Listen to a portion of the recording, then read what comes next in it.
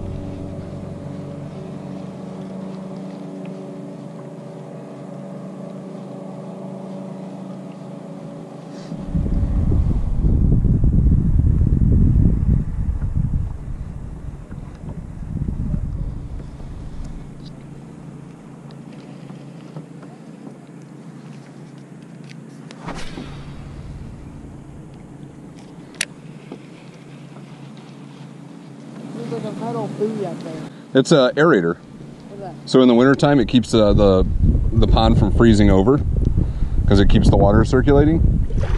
So most of the fish we caught last time were either off this dock facing this direction or from the other corner out towards that buoy is where they were. Yeah, that's fine if you want to fish over there. I just didn't want you to go too far until we were ready to go, you know. Ah, shoot. True that, dude.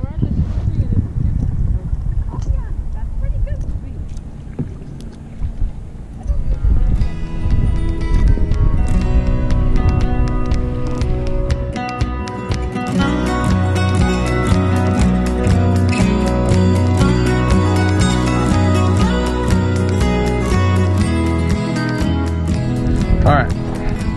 So let's go over on this other side here. Try over there.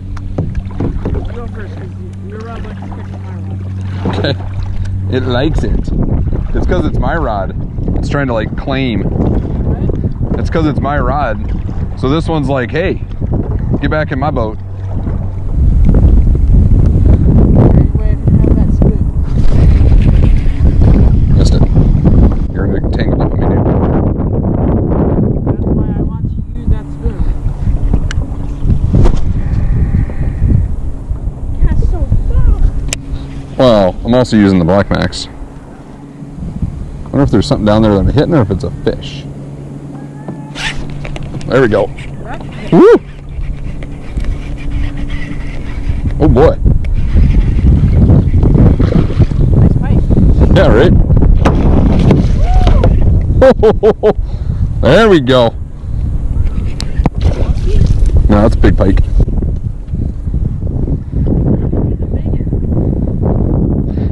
Let's see. You want to grab some pliers for me? I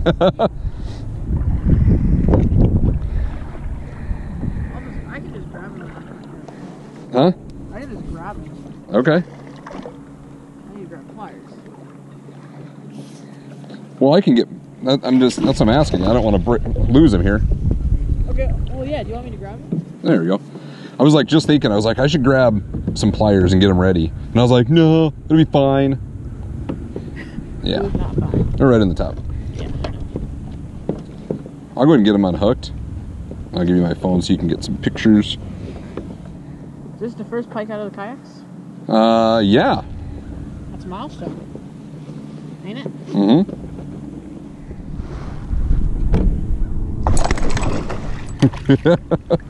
Don't let him go. I know, right? I just gotta get a grip on his gill plate right there. There we go.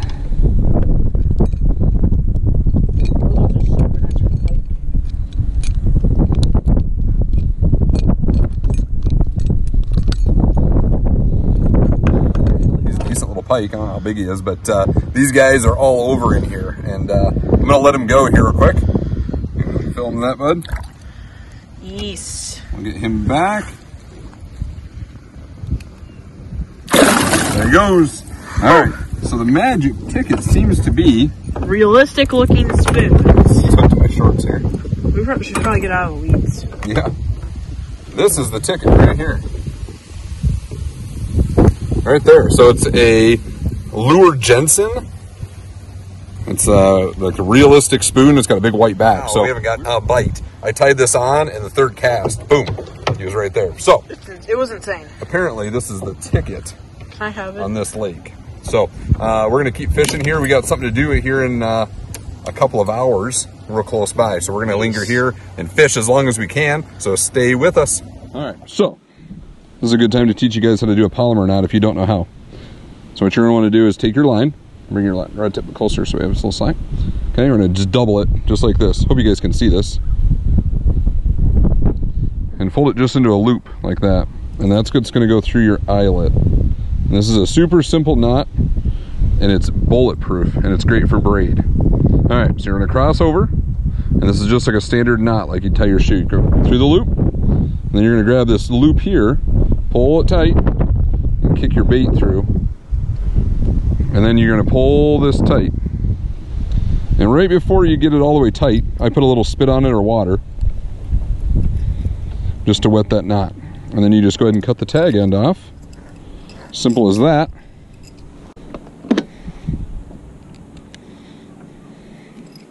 All right, and there's our knot. So I have never had this knot fail me, not once. So knock on wood, today's not the day. All right, so I'm gonna reel that up, buddy. Give that a shot. All right, I like this. See, I think they really like the movement of the spoon, is what I think. That's what I'm thinking too. Yeah. All right, let's see what we can do. Let's see what time. 5:30. So I wouldn't even worry about getting too much further out into the lake.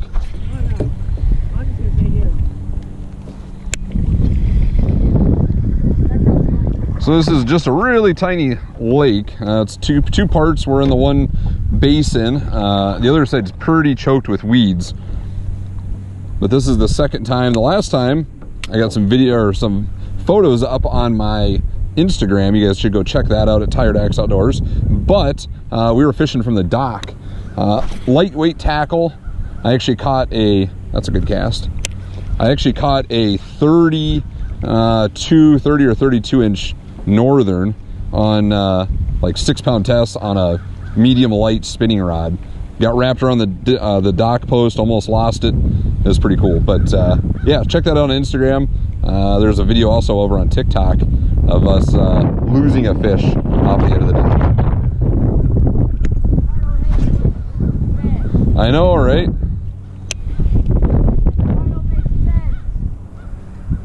All right, there we go. So, and I'll drop a link to this lure. It's actually made here in Minnesota, down in southwestern Minnesota. Oh, no, I think it was a weed. I'm just gonna check mine, make sure it's still good here.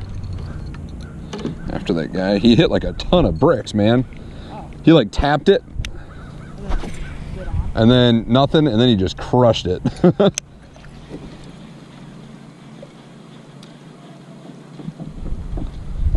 So right out in front of us here, I'm not exactly sure where, but there's like a 26-foot hole. I'm sure it's based off where that aerator is over there. And then the rest of the lake is pretty shallow. Here's a question: how should I fish this? You just really throw it out, let it sink for a second or two, and then just retrieve it. I mean, if you want to, jerk it or pop it or twitch it, you can. But sorry about the wind noise here today. It's the wind's blowing like 15 to 25, and we're pretty secluded in here for the most part.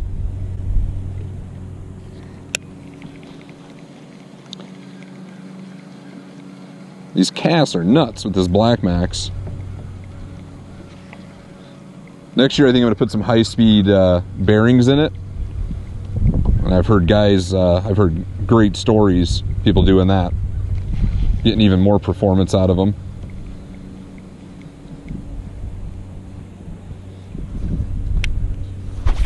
But there is no access to this lake other than carry in, kayak, or canoe.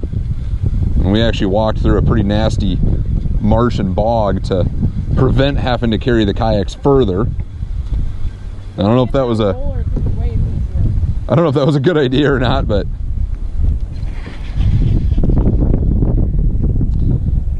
so far no ticks or major repercussions other than muddy shoes. But we're rocking Crocs today, so that was a cool cast, dude.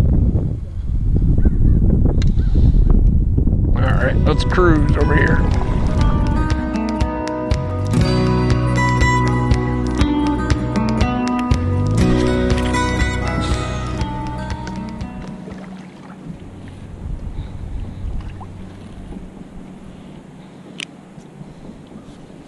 Backlash. Look at my lure. There we go. Oh, it's stuck on the dock? I threw it over the dock railing, yeah. I mean, it wouldn't be that hard. I could just go up there and get it. Well, I know. But still, that's not the point. Just trying to see if we can locate a couple more fish before we gotta go. We're gonna scoot here in like 10 or 15 minutes.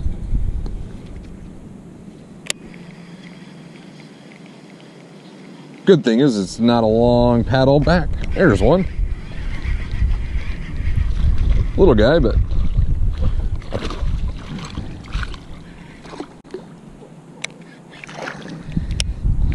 it amazes me how hungry these little pike are. That little thing.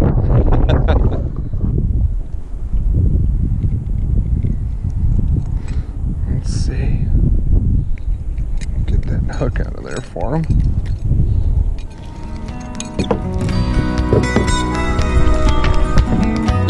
There he goes.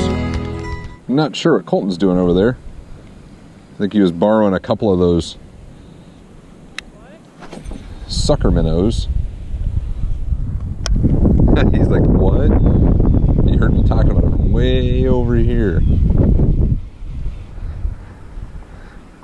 not quite sure how that's possible, but you ask him to bring his dishes in from 10 feet away and he can't hear you, but he hears me from 100 yards out on the lake in a wind, in a 20-mile-an-hour wind. All right, come on, fish, one more. What a nice September evening. It was like 73 degrees today. If that wind wasn't blowing, it'd be amazing, but nice little sunset going on here out on the water. Can't get much better than this, guys. All right, buddy, you about ready? What? About ready?